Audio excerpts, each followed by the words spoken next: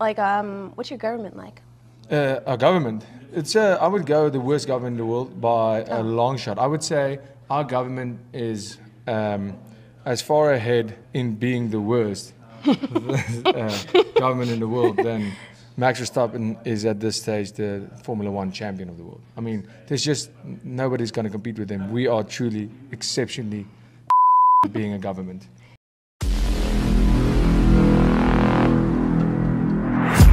Welcome back to the MrShowTym showcast. You just heard newly crowned welterweight or middleweight first African UFC champ, Dricus du Plessis, after he beat Sean Strickland fair and square, by the way. Are you listening, Tim Pool and Dana White? You Americans are so losers, aren't you? Can't even admit that, the fight was fair and Dricus just happened to edge Sean and he came up tops on the other side. Fair and square. I'm hearing some of these American podcasters talk about, Sean Strickland got robbed because of his political views and it's the woke mob. No. Listen, folks. Lose like a champion, okay? We won. Dricus du Plessis won fair and square. Just wanted to get that out of the way. You just heard at the beginning of this video, Dricus du Plessis being interviewed by a lovely hot piece of tale. It goes by the name of Nina Drama on the different governments, South African government and American government. And look, this is what tends to happen in these with folks coming from these privileged countries such as First World South Africa and the United States. Dricus du Plessis said that, our government is by far the worst in the world. Look, I'll say this. I understand the context of where he's coming from. But riddle me this. And Brittany Griner, the WNBA female basketball player, ask her what she thinks of the American government after she was arrested in Russia.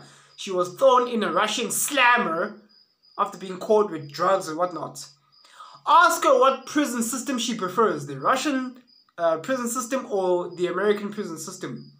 Ask Brittany Griner what she thinks about that.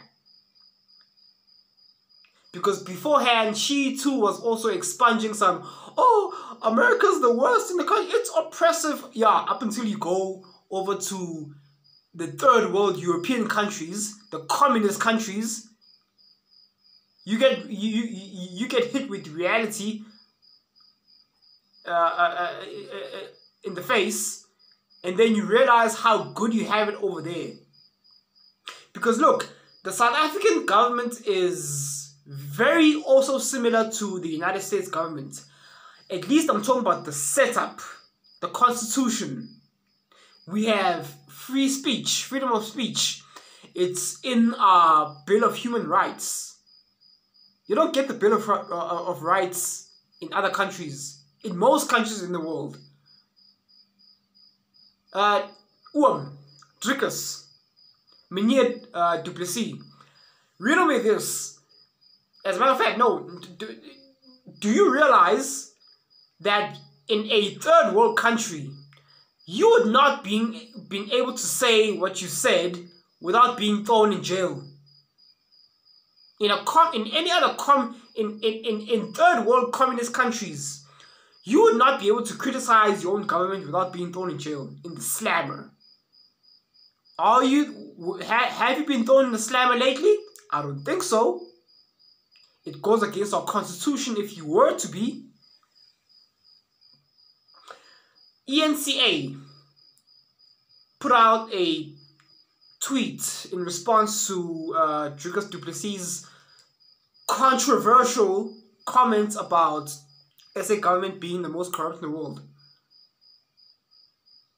And this is my first realization because look, I cover a lot of American politics. I'm very in tune with what's going on up tops north over there in America. I follow, you know, the Republican, Democrats, left wing, right wing, all that, okay? I'm very in tune. This channel is largely based off of that. And I'm starting to realize this is my first example of South African media acting just like your fake news industries, your CNNs, your left-wing mobs over there in America. Now, kudos to Dricus du Plessis because I think he just opened Pandora's box, or at least he exposed Pandora's box, because prior, my perceptions of South African media is just straight down the middle. Whether they were, you know, had the mental wherewithal or not, no, they weren't politically biased. But this is the very first example, at least my first realization of corporate media acting like, you know, the fake news industry, like your CNNs, your MSNBCs over there in America. But this is what I appreciate about the UFC.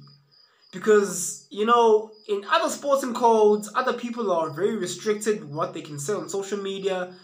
And I don't know what it is about the UFC, but you have kudos to Dana White and Joe Rogan. I don't know what it is. Maybe it's the sponsorships. They allow them to just go, you know, to town, to just go rampant. But it is much needed. And we appreciate that. You know, we had Sean Strickland saying his controversial. Actually, no, it's not controversial. Well, I say controversial in the general sense, in today's socio-economic cultural climate. It's not controversial if it's, you know, if it's facts, okay? But kudos to people like Sean Strickland, and now we have Dricus du Plessis. They can say whatever without being cancelled. But coming back to his assertions about how our government is the most corrupt,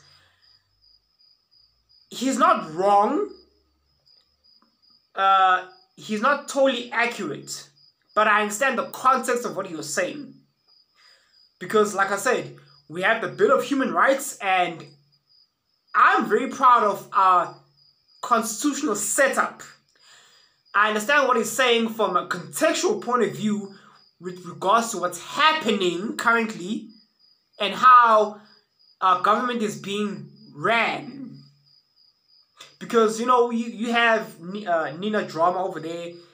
She herself, she's like, oh no, it's actually our government that's the most corrupt, because, you know, the Joe Biden, they had that sleeping undead fossil zombie that goes by the name of Slow Joe Biden, who's busy, you know, flipping America upside down, breaking his oath to office.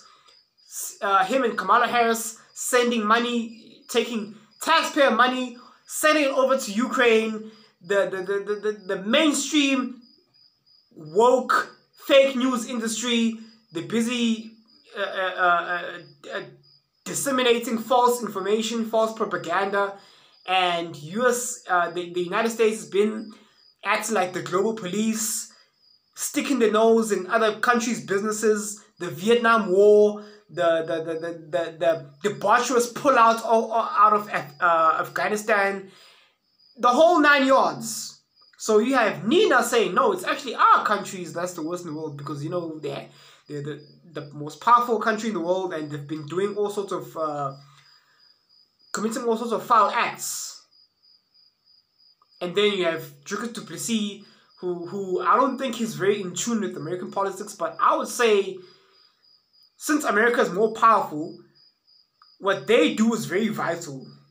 So, but look, I support the comments made by Dricus du Plessis. I'm on his side. What? You think I was just gonna expunge gonna run my mouth without circling back? So this is the part where people have been waiting for. Yes, South Africa's government is, I don't know about it being the most corrupt in the world, but it has been engaging in some foul behavior. This is why in 2024, we have the chance to take these people out of power for the very first time. If you're in my generation, you're born in 1994, we're going to see a new party for the very first time. And I'm proud to be voting for the Democratic Alliance. I hope that John Steenhuisen is going to be the next president of South Africa, because my goodness, we need it. The Boer farmers have been suffering for a little over a decade now with the farm killings, and it's time it comes to an end. It's time these whole mind games, this whole happening here in South Africa, it's time to put it to an end. How do we put it to an end? We do not waste our votes with these irrelevant small parties. We focus all our energy, all our votes into the Democratic Alliance, because they have the best chance in terms of numbers and support to dethrone the corrupt African National Congress. Folks, join us all together now, shoulder to shoulder. South Africa, are you with us? The Democratic Alliance is to rescue South Africa. They're to save South Africa. 2024 is our last and only and best chance. If you've been watching this far, thank you so much for watching. And remember, the Matrix has you. Don't fall for the psyops. Thank you for watching. Cheers.